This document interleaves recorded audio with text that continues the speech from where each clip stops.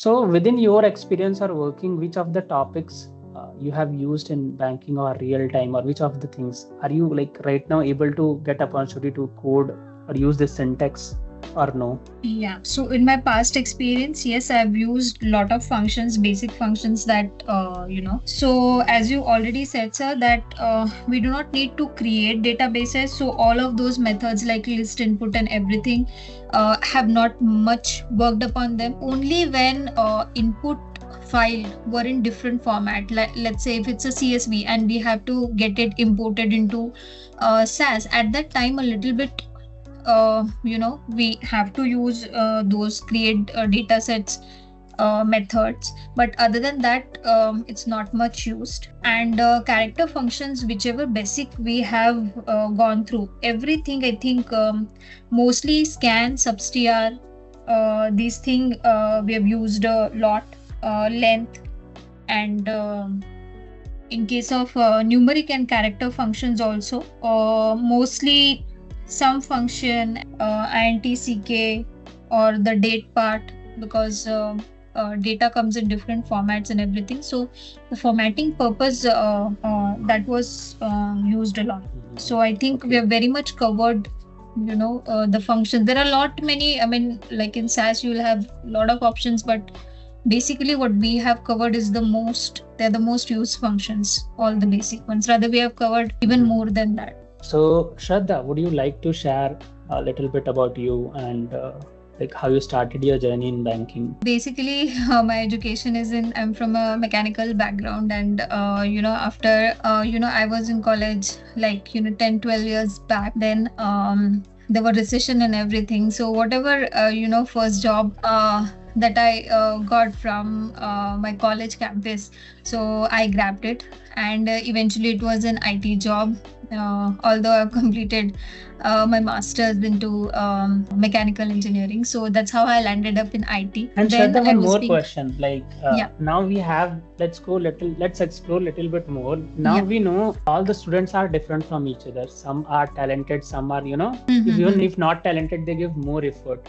So if you Right, have right. to rate yourself, like from the beginning, you are performing well in your education, or how it was, you are active in on those things. Yeah, so even I would like to, really tell this. Till my 10th and 12th standard, I was, very good at academics. Between the first, second, and third rankers in my class. But gradually, I don't know how, things went way off. And then when I've entered engineering and everything, I was a little bit away from all of this. And, studying was very difficult for me. But I'll tell you the true story. I just landed up in engineering first year and I failed. I just failed the first year, in 4 subjects. And those Mhm. were M1, M2, and EM and ED. So the toughest Mhm. four Mhm. papers I failed into.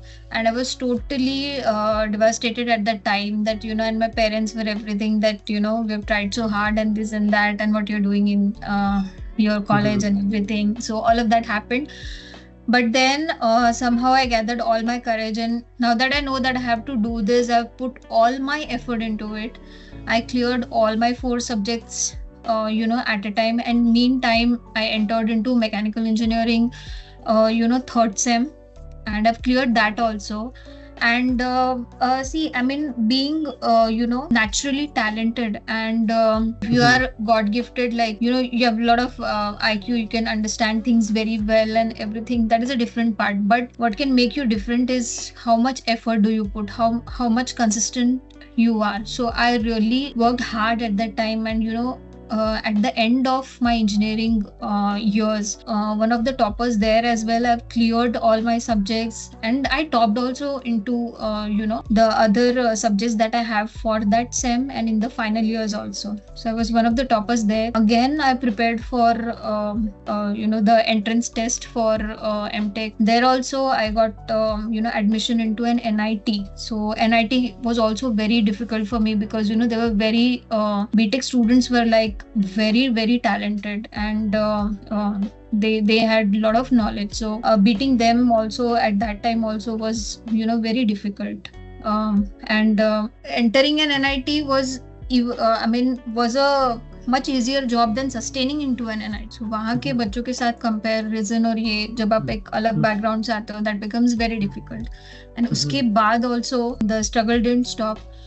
You have to appear for a lot of interviews, you have to prepare there, and then GD sessions and everything. So, and I was into altogether a different, engineering ka line मेरा कुछ अलग ही था mechanical सा. So I was more into design and everything. So I've learned a lot of, designing softwares as well at that time, like ProE, NX, CATIA, and everything I've learned. But then eventually I landed up into an IT firm. So that's how. And then after I've started working there, then gradually they taught me and SAS and everything. And then I thought that whatever engineering and everything I've learned has gone into vain and everything. Yeah. One more question. Yes sir. Yes sir. जो आपका campus placement हुआ था, so the same company have taught you SAS? Oh yes, they have. Actually training कुछ अलग हुआ था, but they have in the training they have taught me Informatica and other basic languages and other things. Then when I landed into the project, then actually I started learning SAS in there.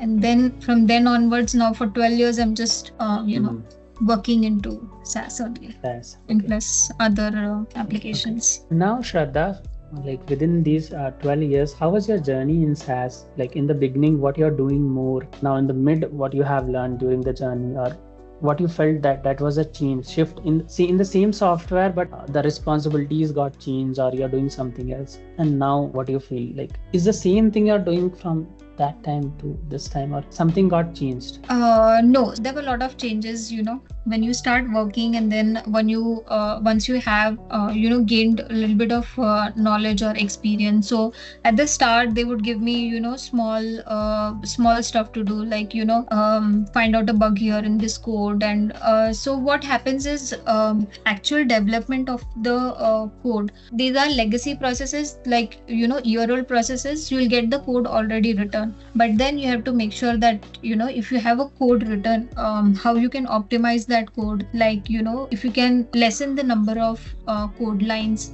And by optimization I mean if it takes 3 hours to run, can you optimize it to a level that it can run in half an hour, 15-20 minutes, so that your report gets generated. So I've worked with a lot of insurance companies in my 12 years of experience, whether it's healthcare insurance or personal and other kind of general insurance also. So quarterly reports were there, monthly reports were there, weekly, and daily reports as well. So there is a specific time all of this runs. Along with SAS, you'll have to have a little bit of experience of different kind of schedulers, and how you can schedule a code, where to see the logs. So sometimes if you have automated process, then log is saved at a particular location, how to debug, how to see input is coming in. So if the input is different, obviously there will be a change in the output, and how the user wants the output into like a PDF format or whatever format he wants. So sometimes there is a change in requirement also. So right from taking the requirement to understanding it to how to implement, and finally testing it into lower environments, then again take it up to the production environment, testing it there, and then generate the reports, compare it, present a comparison report. And everything in IT, you have to prove it in numbers, and you always have to have some kind of report or something that you have to give to others. So that is a thing. Wherever you work, you have to keep your documentation up to date. So this is what happens. And gradually, as you grow up with experience, you'll get expertise automatically. And then if you're doing the same thing over again, you'll come to know that even if you do not look at the code, you can, from the log, you can make out this is the error, and where you need to change and everything. So that comes with the experience you get. But always remember that even if you make mistakes, try not to repeat the same kind of mistakes. Learn from those mistakes and correct them, and try not repeat them. So that is how you learn. I mean, not even in SAS or this software, but it's applicable everywhere. So here I totally agree with some of the points guys mentioned by Shraddha. Even in my diploma I got detained, and detained means I think I was having 4 or more than that KTs. I got detained, and then the face of my life totally got changed. Then I decided, okay, I need to work on these things, and finally focused, and I passed in all the subjects, including the regular semester. And what I found, like in a longer perspective, the people who was like getting a good rank with 80-90%, and for me, the people who was not so much focused at the particular moment then started trying focusing. Even at the end, like after completion of my college, till the time I didn't focus much. This is not how the actual life works, or the corporate works, or your career growth works. The actual thing is like, if you want like a good career, then what you are actually doing for the career. It's not about what you are actually doing in your, but right now it is unconnected. I feel that because still there is a huge gap between the education you do in your college and the knowledge which is required by the industry. Now a lot of colleges are trying to fill. That's why your college education become the college education only. And even because I know some of my friends who are doing very great, they were the ranking, they are giving good hours, and for them they started the job early, they got the opportunity. Most of them, I started the job after I think 1.5 year maybe, and they have started before 1.5 year when I started. But when I started, and after 1 year, my growth was totally different. The growth they were having. So the growth they were having after 4 to 5 years, I got within 1 to 2 years. So it is not only about, how much you have focused in your education. That shows that, yeah, you are like a great person. And if someone you are getting, you are respecting it and you are doing it in a great way. That shows your consistency. No one gets good score without putting efforts, right? It shows that you are putting good effort, but putting efforts in one direction only without knowing or without having the clarity that what the actual market is. For me, the real struggle was when I moved to the corporate world, or getting into the corporate, or getting into something good. But the best part is like what I found, guys, the people who are actually growing more in their career or anything, they are actually the people who are trying more, or always be open to learn. You can take an example of Shraddha here. Let's talk about real time things. She is having like almost a good salary. She is having a good thing, a good role. Still, she is like after having this much experience, still she is exploring and learning more. This shows why she is here. It's not about how much effort you put it in your college, and that gonna decide your career after, like what you're gonna do after 30 years. Every time you have to prove yourself. Every time, it's not like proving, but every time you have to try out something to become the best version for tomorrow. So exploring, even I am from different fields, so exploring, what I feel, that is very much important at every phase of life. Sometimes people tell that this will replace this will replace this. Of course, there will be something that gonna replace something for sure. Don't you think that with time you're gonna improve or learn new things? And why we feel like with time, like we change our clothes, right? We have money, we change home as well, we bought new things, phone as well. But in terms of skills, we think like that should be the same, and that is what the problem is. If we have to learn more little bit, like let's suppose example of SAS versus R. So we start having the fear. Being a consumer, we love to have new product or try out new products if we can afford. But being a creator, like you are the creator for, like let's suppose if you are into this learning part, so you are creating the things for you by learning it. Being a creator, you have the fear like, should I try this, or this gonna replace this? But being a consumer, you love it. But when someone else is creating for you, when you have to create it, you start getting the fear. And this should not be the case. You should enjoy the journey. Nothing can replace you if you are a learner. Everything can replace you if you got too much happy in your life and started enjoying. If something you are doing it today, or something great you are doing this year, so you can encash it maybe for the coming 5, 10, 20 years. But within those 5, 10, 20 years, you have to acquire something more. And that is what I feel the actual way of understanding. There can be more technical thing. This is what I feel an overview of. Now, Shraddha, the next question I'm having from you, like at some stage, okay, we all have this. Sometimes we feel satisfied and sometimes we feel unsatisfied. I would like to know from your end that you have worked in this role, and what do you feel like with the salary or the growth you are having? What do you feel, that is it fine, or you feel like, okay, a little more, or Yeah. So, sir, I mean, like more is always welcomed, as you say, but then yeah, there is a specific what you can say, a range for, unless and until you are like, extremely above the level, or exceptionally well in what you are doing, then things might be different. But for a certain role and for a certain experience that you come in with, there is a fixed range in which you fit into. And right now, if you'll ask my personal experience, as I have been, at times I have been into a situation where, I had some, personal things like, marriage and kid and everything happening at the same time. At that time, I took it a little slow.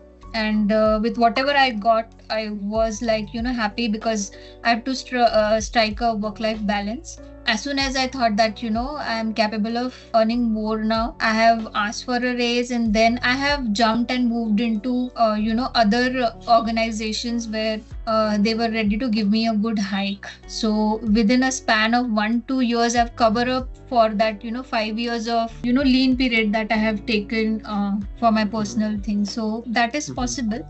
But just hopping jobs is also not a very good thing just for the sake of money. Sometimes you have to strike that thing that, well, I would say in the learning years, in the initial years, money would not matter that much, as you do not have that kind of liability. So learning will be an important aspect as compared to what you're earning. And then as you gain your knowledge and hone your skills, then you can ask for more money. But yeah, I mean, do a market research, because for everything around, there is a certain kind of a fixed rate, you can say that.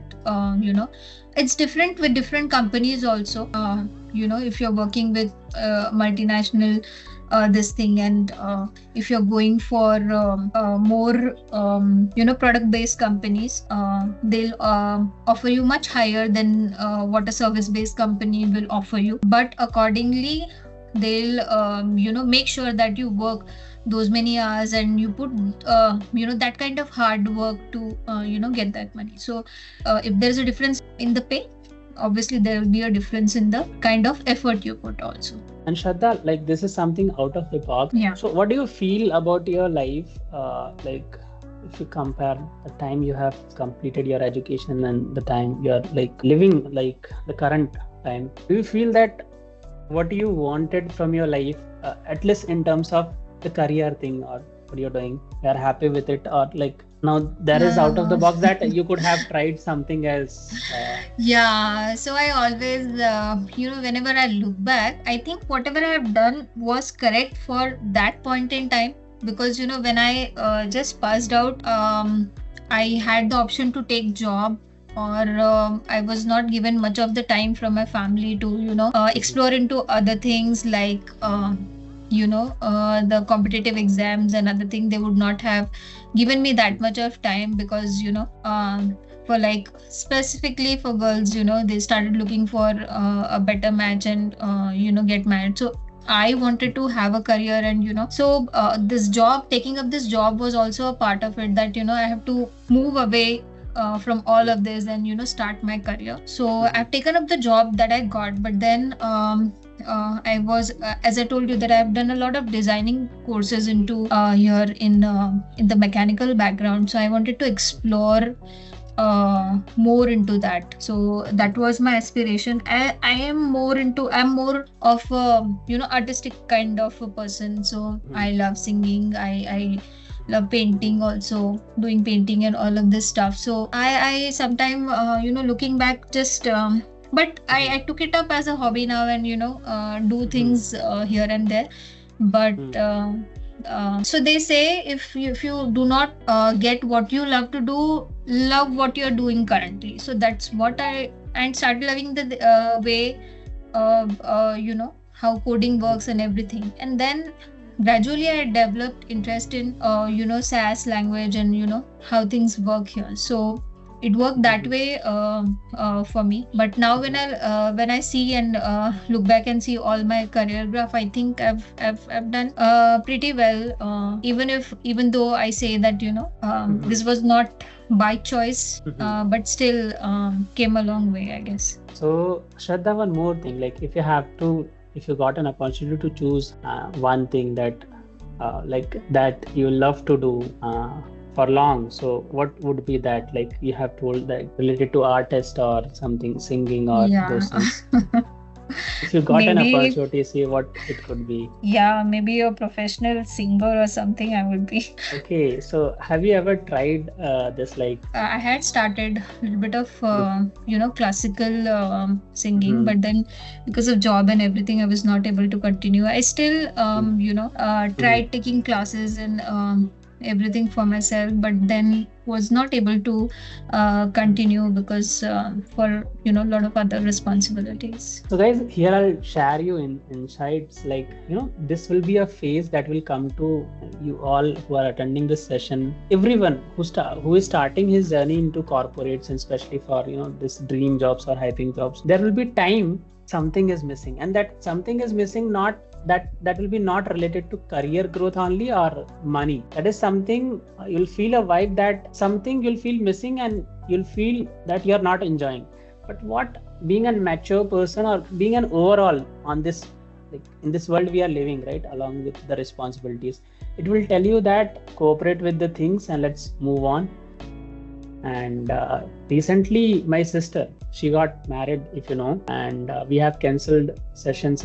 She's getting good salary, okay, and she is getting an offer, good offer as well. Already she is having good salary, okay, but she wanted to quit his job because she wanted to pursue singing. I told her that you can try it first along with your job. Even she started the classes like what Shraddha was also sharing, but she was telling I was unable to focus and to leave. Somehow things are going, so she is still working and she's trying to focus. This will be a stage that will come in your life. So what I feel, guys, even it came to me that there was a time I was struggling to get a job. There was a time I was struggling to even pass in my exams. There was a time I was like, I started talking to myself, asking question that what is happening in my life, because there was a point I started thinking that it was God is not answering my question. I was asking questions because I was going through those things. But those 1-2 years, the struggle was tough. After those 1-2 years, I started getting everything. Because of the tough situation, it made me tough that I can take tougher decision, more tough decisions. So finally I decided that I am to try something out of the box. I got the confidence somehow. I'll tell you guys, the day I decided that I am to do something else, my sister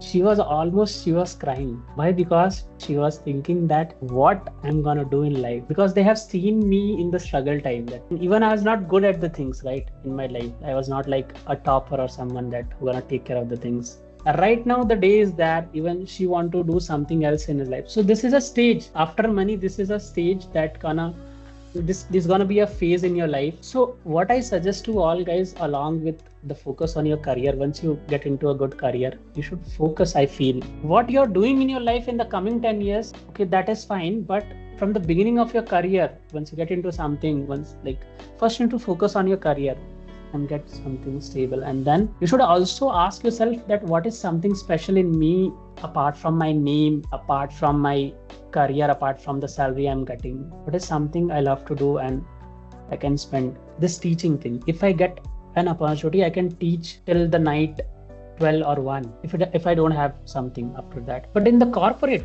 working in the corporate, if they ask me even to work 1 or 2 hours, I start feeling something else, guys. That is the truth. I start feeling that, okay, this is not something I love to do. Then I gradually found that it was not about the work, but it was about the way I'm doing. I wanted to do the things in my way. I found out this teaching thing is something which I love to do. And then I tried. I have taken the risk. Yeah, there are multiple stages in life. So if I feel that if I can do something in life, if not, I know that is not great. There are great people in the world, big examples. And, sometimes if you're enjoying a lot in your life with friends, family, with your loved ones, then you need to think once that if a career is not good and you're enjoying everything else, and even if you don't know what is your true nature, what you want to do in long time, then you have to first focus on yourself, separate yourself from everyone else. The time I have grown much in my life, that was the time that I have seen the world, that this world is not for me, that these people are not for me. I got separated from everything else, because once you don't have anything, you see the true colors. The world is all about give and take. But I feel now I have started enjoying my life instead of again focusing, and I think this is a comfort trap. At least I'm having this sense of understanding, and slowly I'm working on that. So these are the stages. You don't think in that way that everyone is perfect. The people who are working in corporates with big salaries or higher roles, manager, director, they are having something special. They have built themselves with time. They didn't become the director, VP or manager, or the knowledge they carry, in one day, or didn't bond with that. I feel the people who do great in their life are the people who are constantly trying something or figuring out something or making some changes in their life. It's not the people who are born with the talent. The people who are born with the talent, it can be the specific, but the time is something changing. Figuring out in life is something that is bigger than anything, and struggle is something your real friend. The actual growth I had in my life, that was struggling time only, and after that I feel that I'm just enjoying. So whenever you have some tough time, or whenever you feel that you are struggling, so actually behind the scene you are growing. God is trying to take you to the next level, to make you better, or to make you deserving for whatever you are trying to. So if you face difficulty, it means things gonna change. As a human, you don't know when the things gonna change, right? How much time it gonna take, what is next. You have the certain limit of knowledge. So yeah, patience is very much important. Improving yourself is very much important. And I feel along with time that figuring out yourself is very much important. Apart from the career, you need to figure out one good career, improving your skills with time in that career. Like if that job is good, if that role is good. Along with that, like what Shraddha shared, she loved the singing and other parts. So you should also try it from the beginning itself. It's not like you should leave your job the next year. You should try it from the beginning. Yeah, so that's all from my end. Shraddha, would you like to conclude something or share something from your end? Will be a very generic kind of a thing. Not, I'll never say that. Let's say a career advice or something. But yeah, whatever you do, put your heart and soul into it. If you're taking up you have actually taken a very good step by learning SAS as this as a first step. So learn it thoroughly, and put all your efforts. Try to understand why you're doing it. Just do not do it just for the sake of it, but have some understanding of the basics. And if you have that understanding, obviously it will be seen the kind of work you do, because the corporate world, you always have been, you get identified by the kind of work you do. If you want to stand ahead, a different in the crowd, then the work only is the identifier, I can say, which will make you different from others. So that's correct, Shraddha. So yeah, guys, whatever you are doing, like, you should put your 100% or try to put it. And because if you are spending your time on that, if you are not feeling interested, or you're not focusing on it, it is like a waste of time or months, or maybe whatever output you want, you might not get, or it might take more time until unless you focus on it actually. So guys, that's all for today.